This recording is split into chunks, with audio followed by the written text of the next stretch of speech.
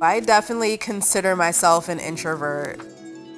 I was the kid who didn't want to play outside, who didn't want to play sports. I was just like, where's the crayons and where's the paper? Let me close my door and just create. Women of color are often the center of my work. I found that I wasn't really reflected in art, so I really wanted Black women to feel seen. I also think my use of color is something that stands out amongst the crowd, and how I choose to mix colors together to evoke different emotions within each piece.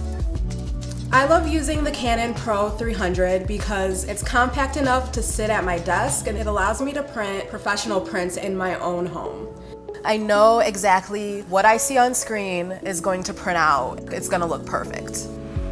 These women that I draw, they're so powerful, they're so sure of themselves. That kind of reflects how I want to show up in the world.